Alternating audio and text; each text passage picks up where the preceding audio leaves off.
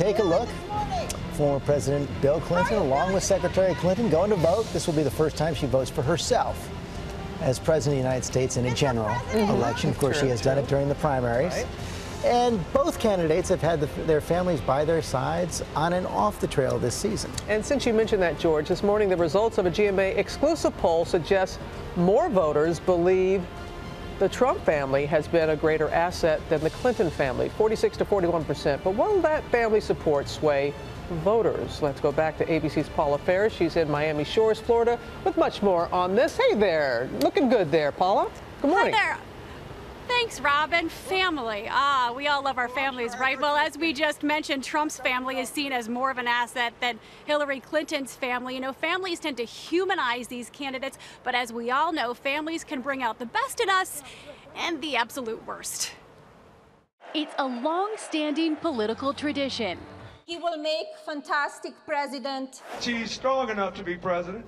I am so fiercely, ridiculously proud of my mom. The potential first families pounding the campaign pavement for that presidential win. We get a sense of who they are through their children, through their spouse. We want to get a human connection to that individual. Families give us that connection. She's the best darn change maker I ever met in my entire life.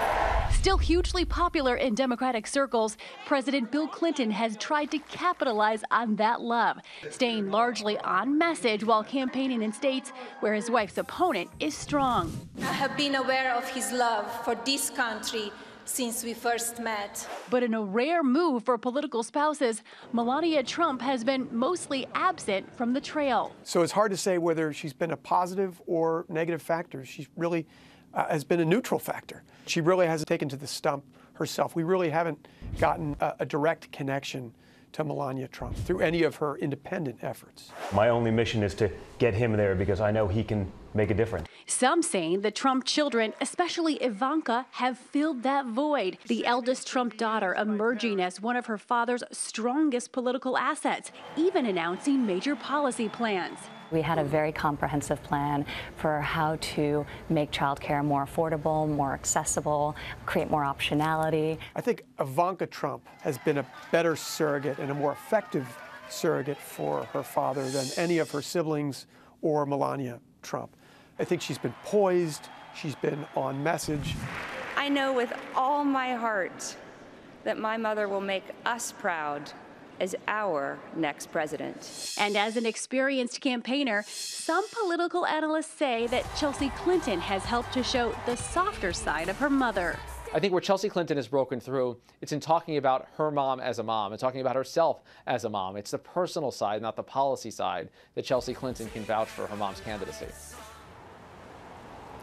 La Familia. So who would do what within the administration? Melania Trump says a potential first lady, she would champion children's causes, cyberbullying, and social media. Donald Trump, though a lot of people really want his children to get involved, said that they probably would not serve in any capacity in the White House. As for Hillary Clinton, Bill would serve in some sort of role focusing on the economy. And Chelsea Clinton has told many friends that if her parents called upon her, she would return to the White House, keeping it all in the family, guys. All in the family. Looking good there in Miami. Thank you, Paula. Our little slogan for our family is family. We may not have it all together, but together we have it all. Yeah. Because that's, you know, that's how it is.